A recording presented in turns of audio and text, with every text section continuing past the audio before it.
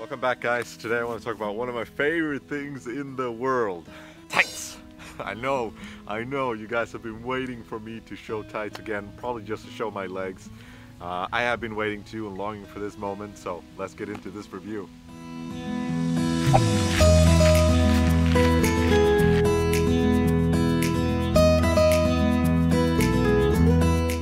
Today we'll just talk a little bit about the features and specs of this pair and then compare them a little bit to the original Abisko trekking tights and see what the difference is there.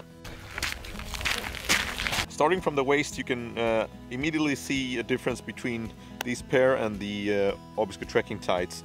That difference is that you have a zipper here in the center with a snap on top so you can open it up, and you have also belt loops around the entire waist. Here, instead of that, you have the draw cord here. I like to keep it pretty tight because I feel that they are falling down somewhat easy. It's a little bit more subtle difference is the lack of pockets here, whereas on the normal Abisko trekking tights you would have two zippered pockets here on the male version. So these are more sort of toned down with less bells and whistles all over the place around the waist here. I would say these feel a little bit more like a tight and a little less like a trouser. And here you got the first leg pocket. So notice that there is no cover from debris or anything here. So this is just a quick in and out pocket. I keep my cell phone here. I think that works great because the pocket is still tight. So it's not like things are gonna fall out, but you can still get a quick and easy access to the things that you want to have a look at from time to time. And if we move over to the right leg, here you can see that you have a little sort of a lid here, so it's even more secure. Maybe you want to keep your map here, is a perfect size for that, or a compass, or even your car keys or whatever, so you make sure that nothing will fall out and things will not flap around all over the leg here. So that's another nice feature that I really like. And even further down on the leg you have the reinforcements for your knees. The Abisko trekking tights, the normal ones, they also have reinforcements on the knees and on the bum. They just look a little bit different, and this is a different feel to this material. It's not the same material, so there's a slight difference there. Then at the leg end it's the same on the normal Abisko trekking tights. It's just an ending and that's it. You can obviously pull them up pretty easy if you like to do that. If you want to get some more ventilation, I like to keep them like this, tight fit, and then you can see the seams here, how they go around the leg.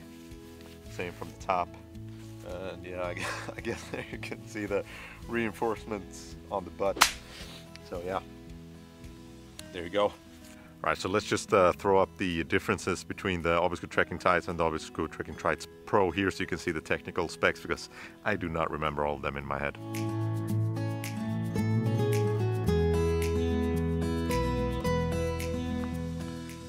So everyone in the right mind is now probably wondering, are there any other benefits except looking really good on the trail?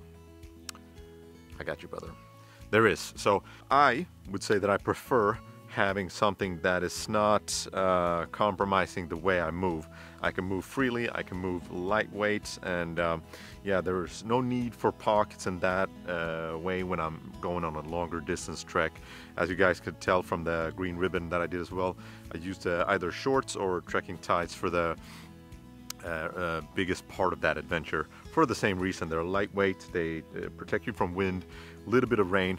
But another thing to that is that when it's raining, you can easier fit your rain trousers above the tights if you need to do so, and that's what I did now when I was in Scotland. So that was a really nice feature, that you can still just in and out, on and off, quick and easy. So that's a really nice thing.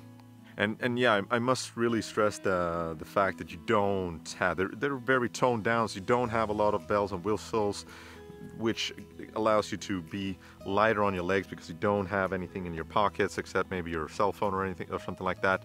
And the rest is just, you know, all about motion. You can move freely up and down because obviously you're moving your legs, climbing up mountains, going over rocks, going downhill.